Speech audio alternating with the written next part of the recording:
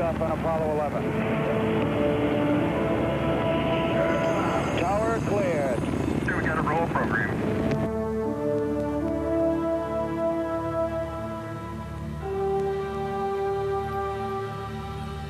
Houston, Apollo 11 is calling you on the high gain. How do you read, over?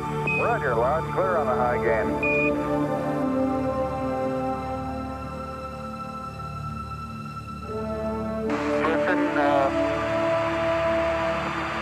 Tranquility Base here.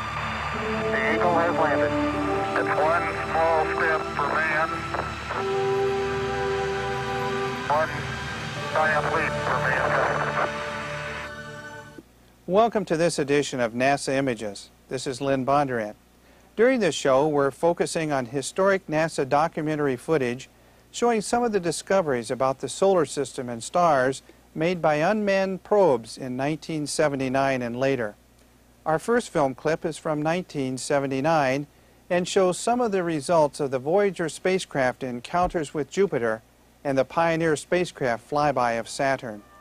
Jupiter, largest of the Sun's 9 planets, was photographed close up by the Voyagers 1 and 2 spacecraft. What their camera eyes recorded as they passed by the giant planet's churning clouds were ribbon-like streaks of red and brown and yellow. The wealth of data and photographs left behind by the Voyagers are providing scientists a valuable source of raw material to be studied. From Jupiter's newly discovered ring to the active volcanoes of Io, one of its 14 surrounding moons, the Voyager discoveries have surprised and delighted NASA scientists. Information that may one day help us better understand our own Earth. And the Voyager's mission did not end at Jupiter.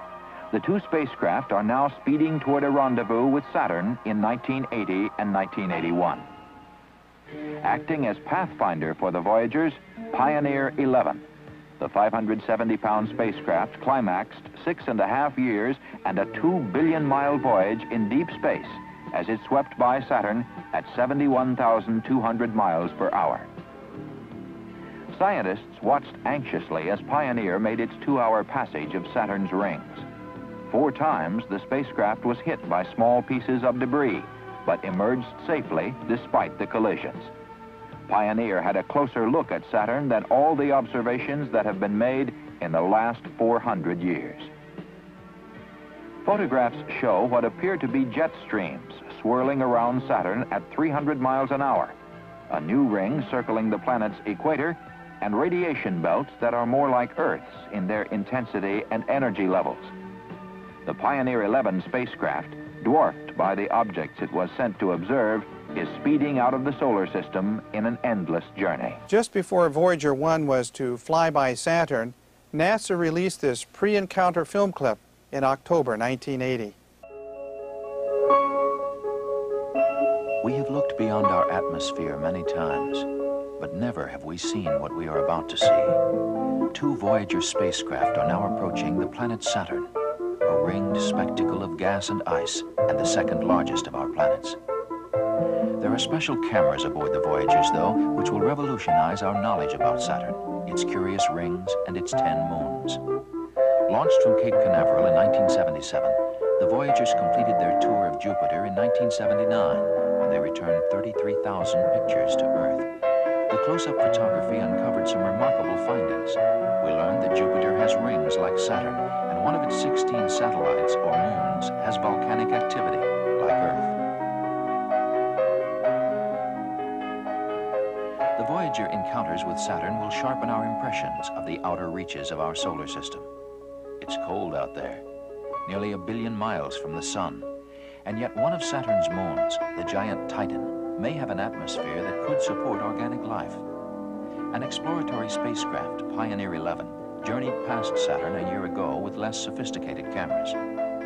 Pioneer successfully passed through the dangerous rings and discovered a 5th one, which the Voyagers should verify with photographs.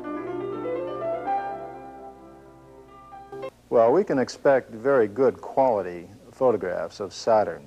One of the things that made the Jupiter pictures so interesting were the surprises that were seen in these pictures. Now we know even less about the Saturn system and so we might expect more surprises than we had even at Jupiter. These computer-generated pictures show what Voyager 1 will see, traveling toward its closest encounter on November 12th. It should reveal some exciting discoveries about Saturn which have been beyond our grasp. On that date, Voyager 1 will dip near the clouds of Titan to look for potential life there. Then it will pass behind Saturn's rings to study the planet's mixture of water and ice. Scientists think the rings might have been formed from a shattered satellite or some other body that was pulled into Saturn's orbit by gravity.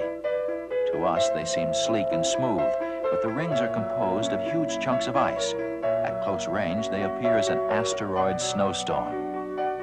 Saturn's composition has been a scientific puzzle because of the dense clouds that extend 37,000 miles from the planet's rocky core. We don't really even know exactly how large many of the Saturnian moons are because they're so hard to measure from the Earth. And in fact, one of the major experiments that we're conducting with all of the instruments on board the Voyager spacecraft is a comparison of the Jupiter system with the Saturnian system to see how they differ and why they differ. The Voyagers were planned to affirm our beliefs about Saturn and Jupiter, but they've been so successful that NASA is sending Voyager 2 on to Uranus. After it tours Saturn next August, Voyager 2 will travel at an average speed of 60,000 miles per hour, reaching the seventh planet, Uranus, by 1986. After that, the spacecraft may venture even farther, to Neptune. When the Voyagers finish their mission, they will lose contact with Earth and tumble endlessly into new galaxies. But then they will have served their purpose. For what was fantasia and speculation in our minds has become factual knowledge about space, one of the last frontiers. When Voyager 1 did speed through the Saturn system, there were some surprises, as we'll see next. And we'll also see a short report on how the SolarMax satellite looked at the Sun. These people, here in Mission Control, were responsible for guiding NASA's 1,800-pound unmanned Voyager 1 spacecraft some billion miles through space. On November 12th, after a 3-year journey, Voyager 1 made its closest encounter with the planet Saturn. Voyager has returned more than 18,000 photographs. Photographs that are giving scientists excellent close-up views and new information about the huge planet and its many moons.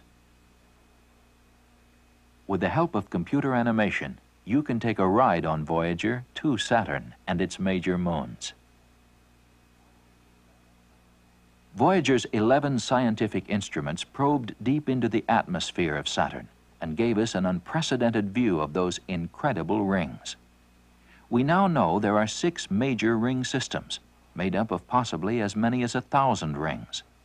The rings are sun-reflecting icy objects, ranging from boulder-sized to small particles that whirl around the planet at very high speeds. And those moons or satellites, like outriders, they encircle Saturn, generating as much scientific interest as the great ringed planet itself. Mimas, Tethys, Dione, Rhea, Titan, and a host of smaller ones. More than 1,000 journalists were on hand to witness the encounter and attend the science briefings that followed. And these were some of the storytellers, the engineers and scientists themselves. It's always gratifying to have the results be something more than what was expected, and Saturn and what we have found was not expected. I suspect even for the next few years, we will find new discoveries in the data which we've acquired in the last few days. And as we see more and more examples of the way the universe can put planets together, we find that our terrestrial perspective in explaining our own planet has been rather limited. We get new ideas from this. What we learned about Saturn during that encounter and during the months that preceded it have really rewritten the textbooks on Saturn. Next August, Voyager 2 will approach Saturn, pass by the ringed spectacle of gas and ice from a different angle, and then fly on to Uranus, arriving there in 1986. It may also travel to Neptune before leaving our solar system. From Earth, it appears as a warm, friendly ball, an integral part of everything living. But up close, it's a churning solar furnace that spouts solar flares in an atmosphere that's constantly changing and explosive. Little wonder that our star, the Sun, has been the focal point of scientific investigation for centuries. To relay sophisticated pictures and data about the Sun and its energy cycles, NASA launched the Solar Max in 1980, short for Solar Maximum Mission. Being returned are the first true close-up views of the mysterious spots and solar flares that energize the Sun's surface. All this part of an effort to learn how we can channel the Sun into an even more effective energy source. Our next clip from September 1981 shows us some of the Voyager 2 results from Saturn. Those music-like sounds are actually radio waves picked up by the plasma wave detector on NASA's Voyager 2 spacecraft as it approached and swept by the planet Saturn. After a 4-year, billion-mile journey, Voyager 2 passed within 63,000 miles of the many-colored planet and transmitted back thousands of extremely clear pictures. Astronomers were surprised at the complexity of Saturn's rings, including what appeared to be spokes running across them. During one experiment, scientists watched a star come out from behind Saturn and go behind the rings. They then measured the amount of starlight 100 times a second as it blinked on and off. What they found were many, many individual streams of particles orbiting Saturn, like waves in the ocean. Saturn also has very interesting weather, according to imaging team leader Dr. Bradford A. Smith. We, in fact, have found that there are similarities between the Saturnian weather and terrestrial weather, so that the analysis, which is still going on, in trying to understand the dynamics of that Saturn system, those analyses sooner or later are going to be helpful in interpreting our own Earth's meteorology. Saturn is surrounded by signs of collisions, small, odd-shaped bodies of rock and ice. Dr. Lawrence A. Soderblom, Chief of Astrogeologic Studies for the U.S. Geological Survey, specializes in the study of Saturn's moons or satellites. What we've seen from the combined missions now is that the collection of objects that we find in the Saturnian satellite system extremely varied and unanticipated in terms of the geologic activity and the degree to which these objects have remained active and alive. Enceladus, Voyager 2 discovered, has been active over most of geologic history. This is an extremely puzzling thing, to have an object that has been continually replacing sections of its surface, but actually has a mass that's something like 1 part in 100,000 the mass of the Earth. The planet-sized moon Titan has many of the characteristics that may have existed on Earth in its early geologic history. Its atmosphere is dominated by 82% nitrogen gas, compared with 79% on Earth. But instead of oxygen, it has methane and hydrogen, and it's very cold and smoggy. Voyager 2's cameras have been turned off and will remain off most of the time for the next 4 years. Even so, engineers at NASA's Jet Propulsion Laboratory will be watching and guiding it toward its next rendezvous with the planet Uranus in 1986 and Neptune in 1989. Voyager project scientist Dr. Ed Stone made these observations about the importance of this type research.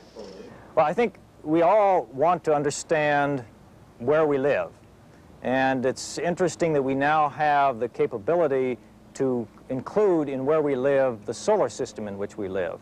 Now that is interesting because we're very curious people, and we live on one of the planets of the solar system which has obviously evolved to where it is today and which is continuing to evolve.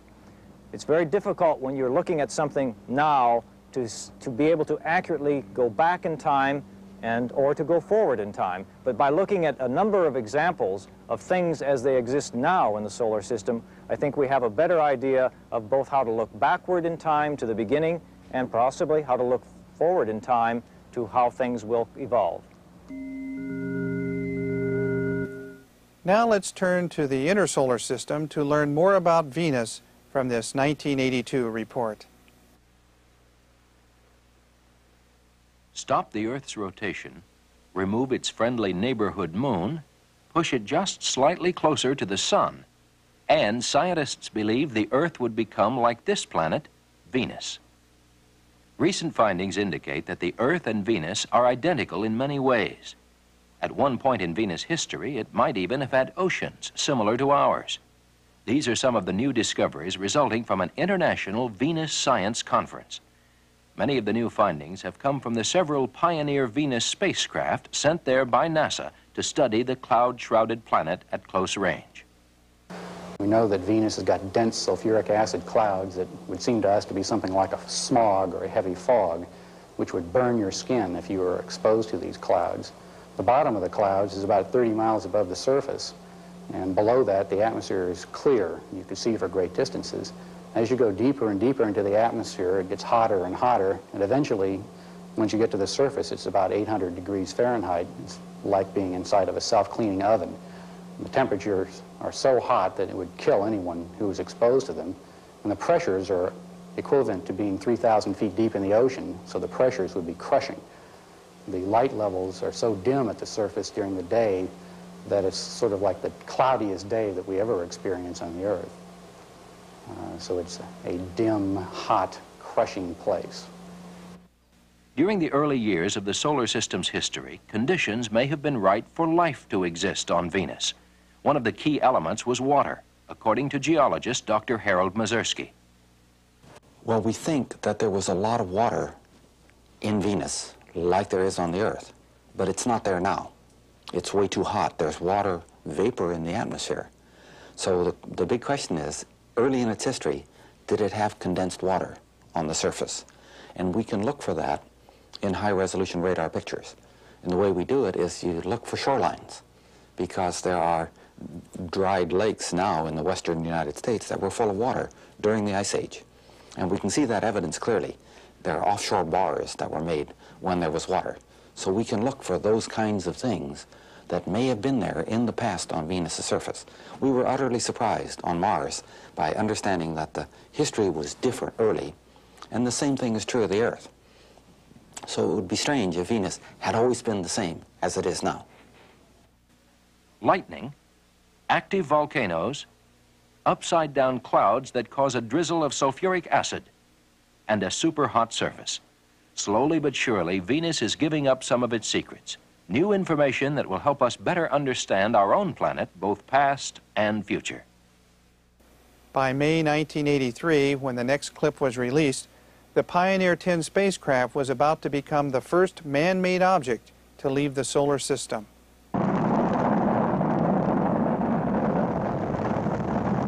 Launched in 1972, NASA's Pioneer 10 spacecraft has accomplished many firsts over the course of its 11-year space odyssey. One was a successful passage through the rocky asteroid belt, a feat which greatly alleviated the fears of scientists concerned about damage to far-traveling spacecraft. Having safely journeyed the some 2.5 billion miles to Jupiter, Pioneer 10 transmitted valuable scientific information back to Earth, information shedding new light on the composition and evolution of Jupiter and its moons. On June 13th of this year, Pioneer 10 will travel beyond all the known planets and become the first man-made object to leave the solar system. As NASA's Deep Space Network continues to track the spacecraft out to around 5 billion miles, researchers hope to learn more about the boundary between the Sun's atmosphere and true interstellar space. Pioneer 10, a spacecraft that has journeyed further than any other to the outer planets, and now beyond our solar system. A man-made object which will, from a new vantage point, in Whitman's words, look up in perfect silence at the stars. As Pioneer 10 is speeding out towards the stars, astronomers are using radio telescopes to examine planets and stars, as this 1983 report shows. Astronomers calculate that there are approximately 100 billion other stars in the Milky Way. An infinite number of these stars could conceivably have planets orbiting them, possibly supporting some sort of life. A scientific approach to the search for extraterrestrial intelligence has become possible in recent years thanks to the extraordinary development of new and more sophisticated instrumentation. Radio telescopes, such as the Deep Space Network at NASA's Jet Propulsion Laboratory in California, are being used by scientists as part of a 5-year research program. But the big ear on the universe is the Arecibo Observatory, the world's largest radio radar telescope. Lying deep within the mountains of northern Puerto Rico, in a natural depression formed by the collapse of huge limestone caves, the instrument's collecting area is larger than all the combined collecting areas of all telescopes ever built. As a radio receiver, the 1,000-foot structure listens for signals coming from other stars in our galaxy. As a radar, the telescope sends out the strongest signal now leaving Earth, a signal which may be detected by similar instruments anywhere in our galaxy. Operated by Cornell University, the observatory was initially conceived to study the composition of the Earth's upper atmosphere. Later, NASA supported the installation of a large transmitter so it could be used to study other planets in our solar system. The surface roughness of Mars was examined prior to the Viking landings in 1976. High-resolution studies were also done on Venus. Director of the Arecibo telescope is Dr. Don Campbell. NASA realized the utility of the improved Arecibo telescope, which would be powerful enough to study the surface of Venus. It would also allow us to look with more detail at the surface of Mercury, surfaces of Mars, to measure altitudes, to complement the photography that was done from the Viking orbiters, and also to look at the outer planets, the satellites of Jupiter, the rings of Saturn, and numerous asteroids and comets that might come by. The very large collecting area captures radio waves coming from stars and galaxies, giving scientists a clue to the distribution of mass throughout the universe. Other interesting cosmic radio sources are pulsars, dying stars which emit pulsating radio signals as they spin in space. One of these fascinating stars was discovered at Arecibo in 1982. Director of Radio Astronomy at Arecibo is Dr. Mike Davis. This new pulsar that has been discovered recently at the observatory is rotating 642 times per second. That's more than 20 times as fast as the next fastest pulsar, the one in the Crab Nebula. And these neutron stars, as they're called, were predicted as long ago as 1934. But nobody knew that they would come with a rotating flashlight beacon, like a lighthouse shining out to sea. Every time this beacon flashes past the observatory, we pick up a pulse. Astronomers have also detected quasars, emitting enormous quantities of radio energy, which, traveling at the speed of light, have taken as long as 10 billion years to reach Earth. Arecibo, listening for signals from space in an attempt to solve some of the mysteries of our universe. Our final report shows how an international group of probes was to study Comet Halley and how Voyager 2 was approaching the planet Uranus. Comet Halley is making its regular 76-year pilgrimage around our sun, as it has been doing for countless centuries. The comet is the target of study for 5 exploratory spacecraft from Europe, Japan, and the Soviet Union, each whizzing by the giant snowball of ice, gas, and dust from different vantage points. The European Space Agency's Giotto spacecraft will be the most daring probe by taking a flight path just 300 miles in front of the comet's head. Giotto hopes to photograph the comet's nucleus. 2 other highly instrumented Soviet spacecraft, Vega 1 and Vega 2, are scheduled to fly by the comet at a distance of 6,000 miles, hoping also to obtain images of the comet's nucleus. Lastly, 2 Japanese spacecraft studying Halley are Planet A, which approaches the sunward side of Halley at a distance of 120,000 miles, and Sakigake, which will pass about 4 million miles from the comet. In order to get the best use out of all the research being done on the comet, the International Halley Watch was organized. Thousands of scientists and amateur and professional astronomers from 47 different countries have joined forces. The Halley encounter is a once-in-a-lifetime chance to study one of the most primitive objects in our solar system. A program dedicated to visiting some of the planets in our solar system with 2 unmanned probes has had a history of success ever since its beginning. In 1977, Voyager 1 and Voyager 2 were both launched on their way to Jupiter and Saturn. Now, having logged nearly 2 billion miles in space since 1977, Voyager 2 will point its sensors and TV cameras at a planet we have never seen up close, Uranus. Voyager project scientist Dr. Edward Stone, NASA's Jet Propulsion Laboratory in Pasadena, California. Well, there are several unique things about Uranus. First of all, it's the most remote planet that we will have visited in the solar system. It formed in a much colder region of the solar nebula and therefore is made of different materials than either Jupiter or Saturn. So we'll be studying the different properties of Uranus and its satellites. The other interesting thing about Uranus is that it's tipped over on its side with its spin axis at this time basically pointing at the sun. So it has a much different orientation with respect to the sun. Many questions will be answered during the encounter before the tiny 1-ton spacecraft ventures even further into our solar system to visit the 8th planet from the sun, Neptune. Voyager 2 successfully examined Uranus in early 1986. Comet Halley was also studied by an armada of spacecraft. During our next program, we'll see Comet Halley and Uranus results. That's all we have for this edition of NASA Images. But before we go, let me remind you that you're cordially invited to see the displays at the Visitor Center here at the NASA Lewis Research Center. We're located near the Hopkins International Airport in Cleveland. Admission is free. Until next time, this is Lynn Bondurant saying goodbye.